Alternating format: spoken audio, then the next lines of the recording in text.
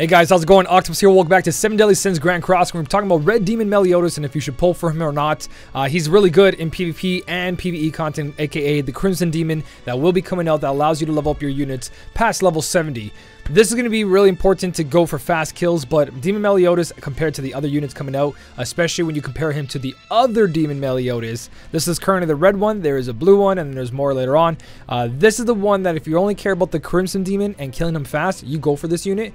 If you want to use him in PvP, it works really well, but your front line also has to be pretty good as well too. He's more of a backline unit for PvP than a forward unit. You can use him in the front, but when a unit dies, he becomes more powerful. I'm going to explain this kit right now, so if that sounds interesting to you, then yeah, go for him. Me personally, I'm skipping. One, I bought a lot of costumes and weapons and cosmetics for the previous previous cosmetics that came out, so a lot of my gems went there, and the rest of the gems I'm saving for Escanor. So that's my plan, and I'm giving you guys a heads up what I'm personally doing, but I'm going to show you what he's all about, give you guys a heads up, and talk about the rest of the update.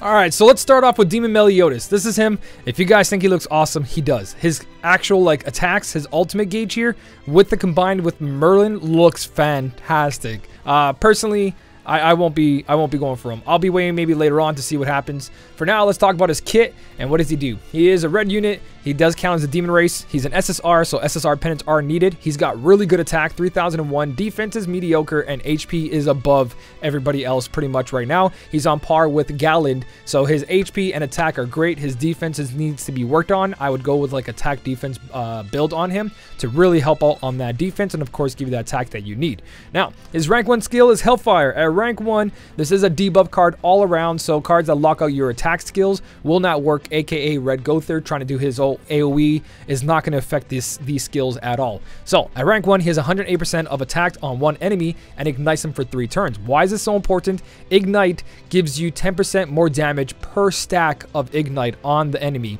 So if you look at it, it goes from 1 ignite to 2 ignites to 3 ignites, depending if it's 1-star, 2-star, or 3-star. And the attack goes from 180, 270 to 450, and also it lasts longer. So the first ignite is for 3 turns, second ignite is for 4 turns, and third ignite is for 5 turns. So ignite really strong, but Blue King can cleanse that, and that's why he's not really that strong in PvP, because a lot of people run Blue King even till this day in JP. There is different team comps, but you will see Blue King every other match probably if you're unlucky. So that's his first skill, really important because you can get those 3 stack at Ignite, that's 30% on top of damage you can do. And his second skill really does complement this as well too. So his second skill has an attack of 220% at rank 1 and 2, so it doesn't make a difference which one you use, especially when you're going against the Raid Demon. You just want to use rank 1, 2. If you have rank 3, then you get a difference of 360% attack. But it's also a debuff card at rank 2. But at rank 1, it's just an attack card. So again, if Red Gother goes all over your team, then he will be locked out unless you make it a 2-star or higher. So 2-star is a debuff. It inflicts damage, of course, and it infects for 1 turn. And then you got infects for 2 turns. What infect does is pretty much locks out healing abilities. So not just healing from a card, but also lifesteal and anything to do with healing altogether. But this can be cleansed again from King, so if you just go cleanse, boom, done, you got everything in one bag. And that's why he's not the greatest for PvP, because Blue King kind of shuts that down. But again, if you don't face a Blue King, you probably have a better chance of winning. That's pretty much what he does. It's straightforward, tons of damage, especially against a Red Demon. You do want to get that Ignite on there as soon as possible on an enemy if you're going PvP, especially the Raid Demon, and you just tear him apart very fast. Now, his ultimate is Hellbuster. There's a non-combined form which inflicts weak point damage equal to 385% attack on one enemy, and if you max that out, it goes to 578. So it's really good as a max out ult, but the true power comes out in the combined attack, where it starts at 440% up to 660%. So really good damage off his ult. It is single target, so you're only going to be hitting that one enemy, but that one enemy, if it has Ignite especially, is going to be wiped out in just 1 shot. And why does this whole kit work? Why does this one-shot an enemy? There's two things. Weak point does 3 times damage against an enemy that's debuffed. What's his entire kit? A debuff kit. He's got Ignite and he's got Infect. So there will be debuffs on there, especially if you use him a team with like Green Bond. This is going to be debuffs. And on top of that, he's got a unique passive called Rage, which increases crit chance by 50% per dead ally. So again, in PvP, this is why he's a backline unit, because when one of your frontline units die, he comes in, boom, 50% increase, and this is really good on him because he already has 50% increase, crit chance. So he has 100% as soon as he comes on the field. 100% crit chance. It just blows up the entire field. He can solo depending on what team you're facing and how weak or strong the enemy is. So really strong unit when it comes to PvP, especially if someone doesn't know what's going on. They can really get just one-shotted by this entire thing if they're not prepared or not ready. But if you look at it too, he's not the greatest when it comes to PvP because he can be locked out if not used properly, not used with the right player, but he can be used. So he's not only for Crimson Demon, but he is specifically made to make that team, make a team comp for that, to make it really, really fast and really easy. It's kind of like using Green King on Grey Demon. Very fast with Green King. Without Green King, it's still possible, but it takes a longer. He's one of those units that just make Crimson Demon look like a joke, and he is one of the harder demons out of the 3. Now, he does have a combined combination with all these characters here. You're pretty much going to be looking at Merlin. Again, that combination does a big difference for his ult. But if you're going to use someone else, go for the red Liz Hawk. Or not Liz Hawk here, just the red Liz. She gives you resistance plus 24.6. Everyone else is just way too expensive to use. You're not gonna really level up these 2 SSR units. This bond down here has regeneration rate. You rather just do the resistance over the regeneration rate. So that's why it's either going to be your Merlins or it's going to be the Elizabeth here. As for the weapon is pretty straightforward for his kit. Crit damage plus 6%, really, really good. Later on, the other demon in Meliodas wants more of like a pierce rate build, but this demon Meliodas is going to go attack 120 and crit damage plus 6%, which works for him beautifully. And it's a free weapon. You don't have to go into the PvP. You don't have to go into the coin shop, or not coin shop, into your gems to go buy one out of the sacred shop. It's just a free one off Affinity, and that's with food. So you level up his Affinity, which is hearts, give him yell, give him food, whatever food he likes, hit it up all the way to the max, and you get yourself a free weapon. So pretty straightforward kit. Would you really want to go for this compared to other units in PvP? No. Does he work in PvP? Yes. Does he kill the Crimson Demon like no other team? Yes. He's very, very powerful Crimson Demon. So if those things sound good to you, and then go for him. If you're low on gems and you're free to play, I would personally say skip and just wait it out. Alright, so moving on from Demon Meliodas, there's a couple things in the actual update happening too. Limit Break Bundle. This gives you everything you need to level up a character. You get 30 of the Crimson Demon's piece, which lets you get to level 75. Honestly, 30 gems in those 3 pieces, not really worth it. It's better to buy the gem packs versus this with those, because you can farm those over time. Never really rush the game, because then you don't really have anything to do. So that's the first little bundle. Second, we're getting this little new event, which you guys should be doing. It's just free chalices. This is definitely worth it.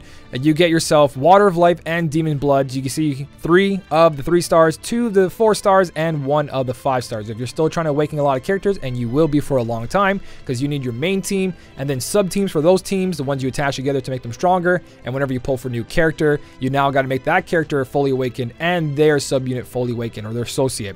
So definitely worth it. Definitely worth it. Go for it.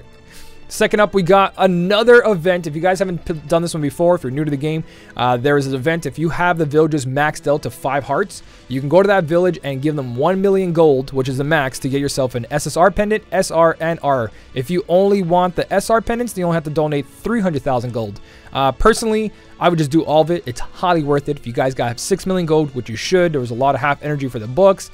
There's a lot of farming. Make sure you're selling to Veronica. I have a whole gold guide on my channel if you guys want to farm gold. But this is highly recommended. Very good. Easy 6 pendants of each, and you're out the door. So 6 million gold. Good luck, guys. Hopefully you have it. So next up, we do have new costumes, and honestly, I'm not a fan of costume bundles. I am a fan of them when they come out afterwards. So they are available for purchase until the 27th. After the 27th, they are available to anybody until May 11th. May 11th, they'll be available to everyone for 30 gems a piece. So what does that mean? You've got your headpiece, you've got your armor piece, and you got the weapon. So 30, 60, 90 gems if you want to buy the whole thing. Or you're going to spend, like, for me, it's 52 something Canadian. I think it's like 40 American.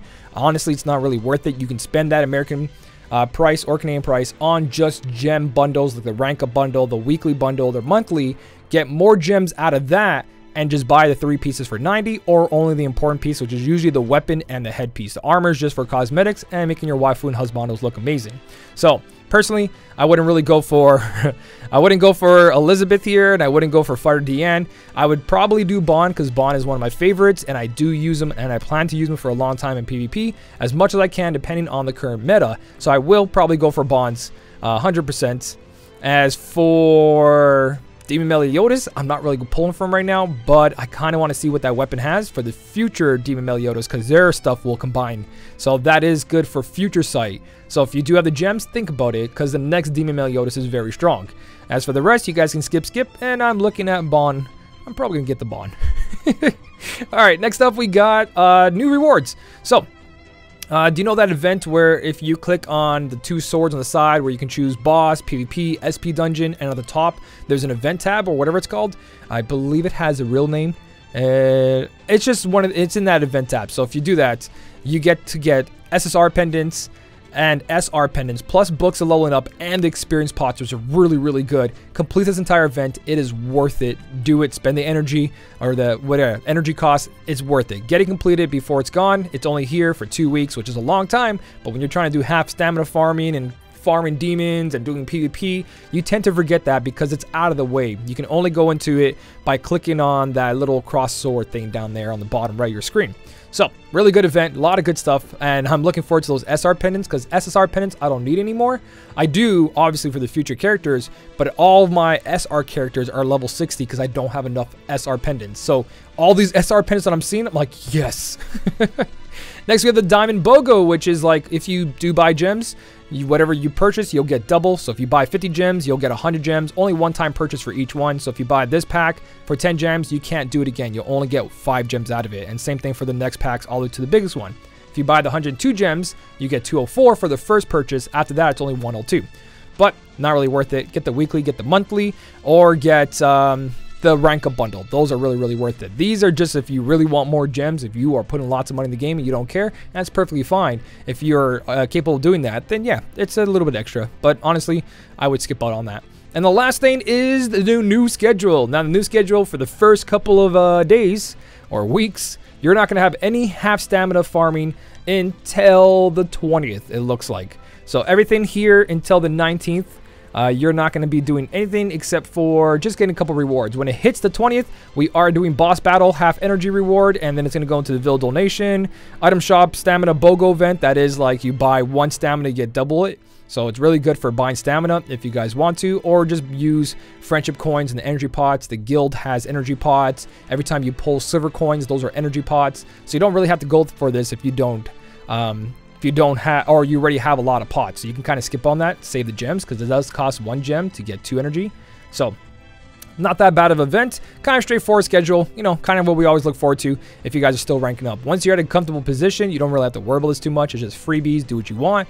When you're just farming on the off time, you're doing demon farming, PvP, you're just doing whatever you can that's currently and not going overboard. You use your energy pots when you see half energy on the thing you need the most. PvP gear, food, your chalices, if you need more chalices, whenever those energies are up, you go for it.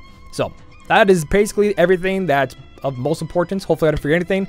That is the entire thing. Maintenance is going to be up in 1 hour and 17 minutes. By the time I load this video up, it should be like 45 minutes away. So hopefully something here helps you out. If you're going for that Demon Meliodas, I wish you the best of luck. You guys can take mine since I'm not going for him. My hands are clean and I'm waiting for my Escanor. If you guys did enjoy the video, don't forget to hit the like button. And as always, thank you so much for watching. Keep on smiling and I'll smell you later.